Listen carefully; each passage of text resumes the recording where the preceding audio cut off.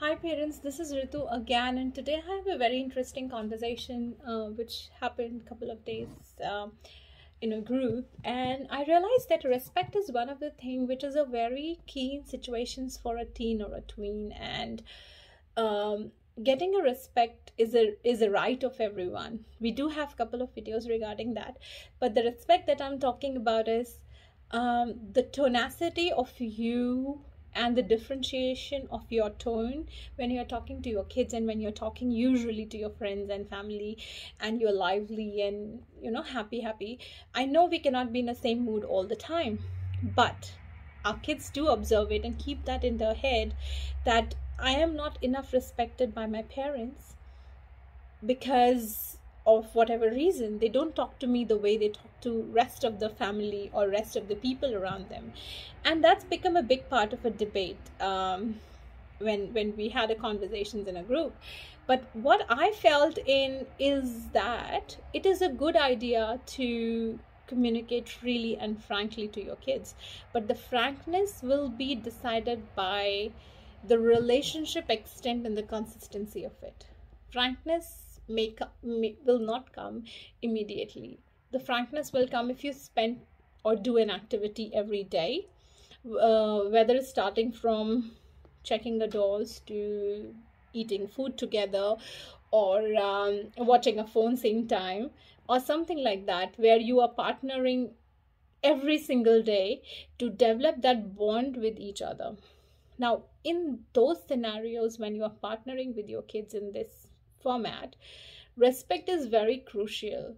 Like, the way you are communicating to your kids not only decide the environment for the family, but also their behavior in social gathering or social setup. So I've seen a couple of parents trying to tell their kids to be behaved all the time. But again, as I said, that if it is not something that's a regular reminder, or there are some standards set up followed by the whole family, it is really hard to give them a brief of it. And of course, it's like does respect does not mean that you have to like respect is simply greeting. Respect is simply when someone is talking, you don't have to interrupt. I'm not talking about the toddlers.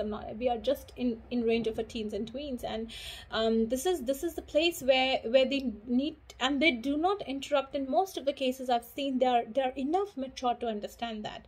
What if we started applying them on little kids, and it start working like that?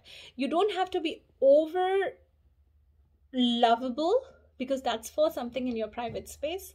In social setup, we just have to be us, and that us, because if there is a very big gap between the emotions expressions in a personal setup and a social setup, it's going to be a really big mess for our kids to understand what's the right and the wrong behavior, and then they grasp the behavior which they feel is correct in their setup and in their mindset.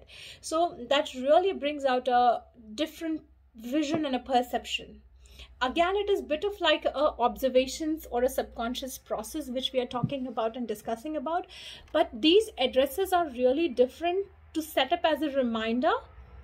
And also, the behavior between the spouses do make a difference in the family. If you do not respect your spouse while communicating, definitely the kids are going to follow you, or whosoever is a dominating parent, and that leads to the another level of a conflict. Temperament, and holding back the temperament and explaining them.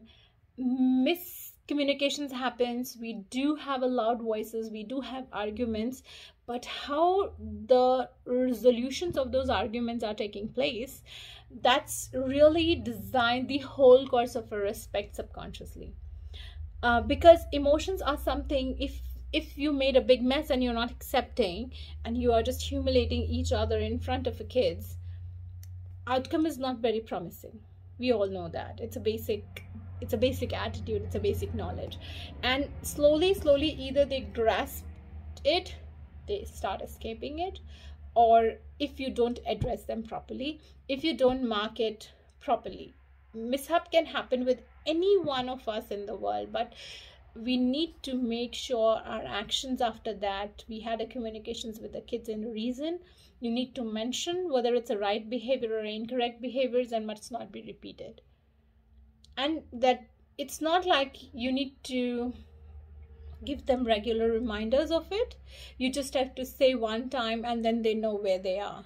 This is not right. So that thing has sit in their brain that whatever has happened is not right. So they will try to figure out another cause of it, and they will try to work on it indifferently, I'm pretty sure. So we need to work on the respect part in terms of the communications between each other as well. It doesn't work one way, or it doesn't work like that simple. I hope this video you find it helpful, and thanks for liking it, and wish you a very happy parenting. Bye.